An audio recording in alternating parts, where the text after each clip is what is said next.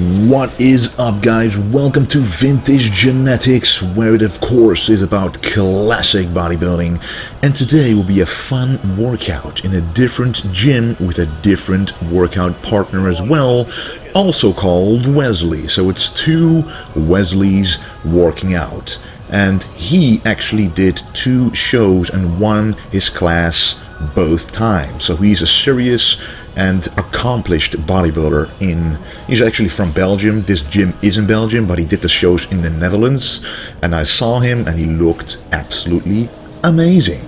Anyway, today is a shoulder workout. I honestly stopped training legs 2 weeks before my competition, which at the time of this video is 8 days away. And the reason that I'm stopping training legs 2 weeks out is because I don't want any water to be in my legs. As remember, when you train, when you work out your muscles hard, it causes inflammation of the muscle cells, and inflammation causes water retention. And with the legs, as you're using them every single day when walking, doing cardio, it might prolong the inflammation and might prolong actually the water retention there.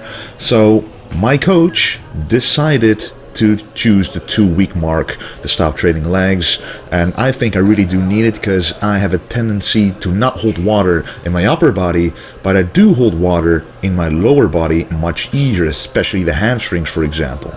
But anyway, guys, we started out with the side lateral raise machine as a warm-up for the side delts. Of course, every time I'm training shoulders, 9 out of 10 times I don't start out with the front delts. If you look at your own shoulders in the mirror from the side, if your back side is smaller than front, and if you look at your shoulders from the front, if the side is smaller than the front, then you should always start with either the side delts or the rear delts when you're working your shoulders. Remember, you're working the front delts every time that you train chest. And I actually did do chest the day before this workout, so especially then I don't want to focus on the front delts too much. So targeting the side delts first, really make sure that I get those capped, fully developed delts that is prominent on the bodybuilding stage.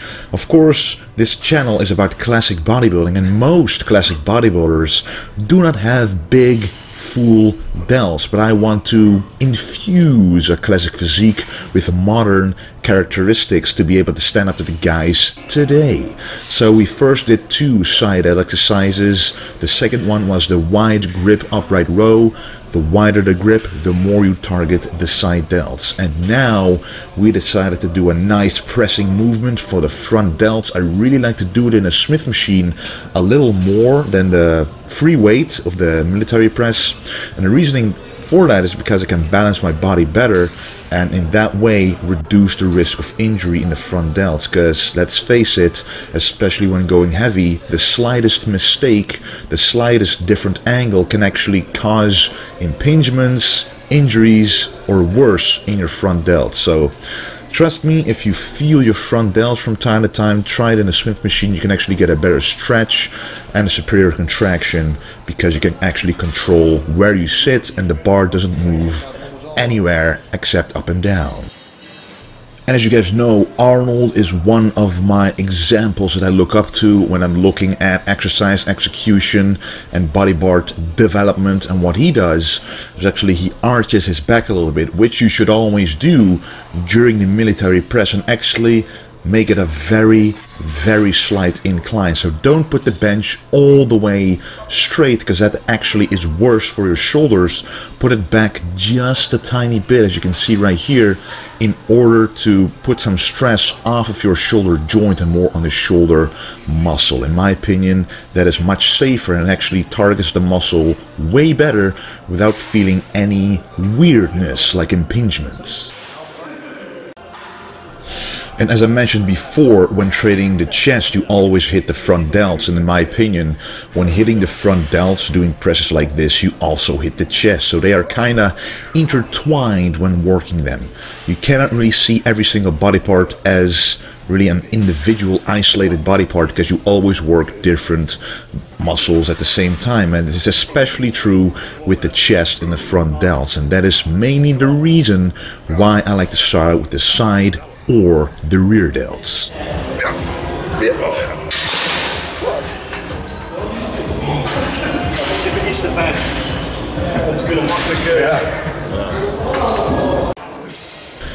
And another reason why the Smith machine might be advantageous compared to the loose weight, the free weight of the military press, the regular barbell, is because you can actually save yourself when it gets too heavy.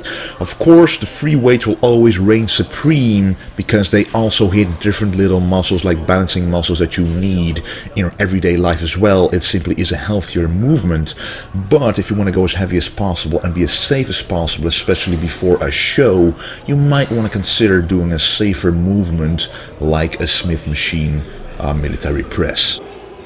And this, of course, is the front double raise. I like to do about 10 reps on each arm, and if you look at my front delts, you can see them contracting all the way to the top, which is exactly what you want.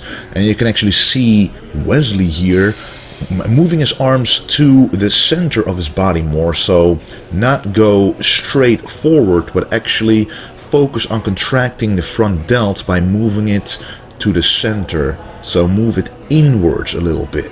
That way the contraction will be superior and you will feel the difference. Otherwise you might target the side delts just a little bit more. And this lighting, guys, by the way, is incredible. Sometimes some gyms don't have proper lighting, so you don't really have an idea of how you look. At home it's very difficult to see your full physique, especially with a pump. The only way to see your physique is at the gym. And right here is a gym with a very direct overhead lighting, which gives you the actual appearance of being on stage almost, which is the lighting you want to see yourself under the most optimal circumstance. So it might actually be a very large difference depending on the gym you go to on how you look. So just keep that in mind when recording yourself and you're disappointed with how you look. It could simply be the lighting in the gym itself. And I've had a lot of experience with different gyms, and in some gyms, even though you weigh lighter and have a higher body fat percentage, you look better than in a gym on a later stage in your career where the opposite is true. So always keep that in mind. But today was actually a high day of carbs, so I had a pretty good pump. Actually a medium day of carbs, but the pump was still pretty much there. As long as I keep going and don't keep the brakes for too long, the pump stays in the muscle.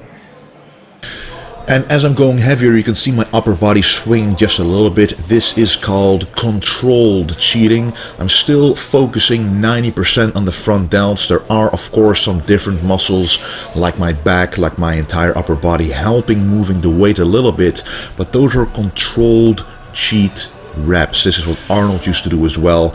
Instead of using a spotter, you're basically spotting yourself to still properly contract the muscle that you want to work without actually cheating yourself entirely. And this is the reverse pec deck set number 1, and I really love this particular machine. It has two different handles, a hammer handle and a horizontal handle, and I chose the hammer handle because it really enhances the contraction of the rear delt. If you look at it, you can see that individual little muscle in the back of my shoulders contracting, and if you look at my traps, you can see they are uneven. I wanted to talk to you guys about that because I had no idea. And this happens on multiple back exercises for me. For example, the lat pull down. The pull down bar actually doesn't go straight down, and for my, how it feels, it does go straight down. And a lot of people actually have this problem where there's a disbalance in muscle strength, causing the movement to not be absolutely straight or correct, but you cannot actually feel it because for yourself, without perspective from the outside, it looks like you're doing the right thing. So right here I notice that my left left trap is a little higher than the right one, even though it feels exactly the same. So next time I will for sure take that into account and try to change my positioning on a machine like this. And that is one reason why recording yourself from time to time is important. First of all, to check your form, but second of all, to check imbalances like this. And then the second exercise, one of my favorites as well, reverse dumbbell fly. One that you have to do very specifically, because if you don't, your traps will do most of the work.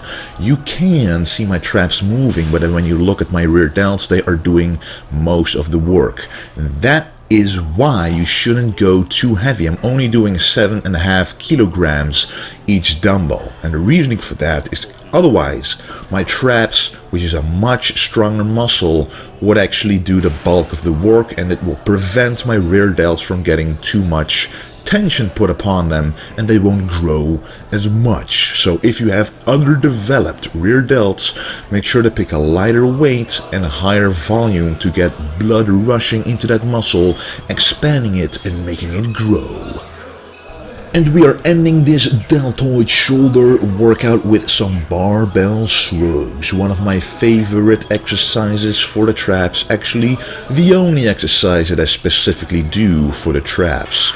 You can do this two ways. You just saw my way, and this is Wesley's way, the other Wesley of course, and he actually squeezes his traps, and this is more for the trap thickness, for the upper back thickness. This makes the exercise a little more difficult because you gotta lean forward a little bit, otherwise the bar would bump against your body and you wouldn't be able to squeeze your traps back. But I do it the way to actually enhance the traps upwards. And you know, there's two ways of doing it. Like I said, I can do it a little heavier doing it this way, and that's why I like it, because I really like to stretch the traps as much as possible. That is something a lot of people forget. They go up and down way too fast, using momentum, neglecting the full contraction and neglecting the full stretch, causing the traps to be underdeveloped. And my traps are pretty developed. The thickness can improve a little bit, but I'm doing that actually with a lot of rowing movements, which have already improved my back thickness by a lot.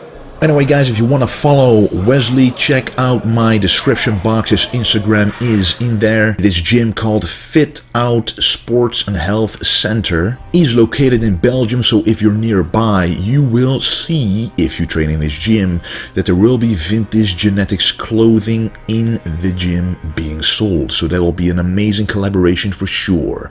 I want to thank you for watching, and don't forget to stay golden.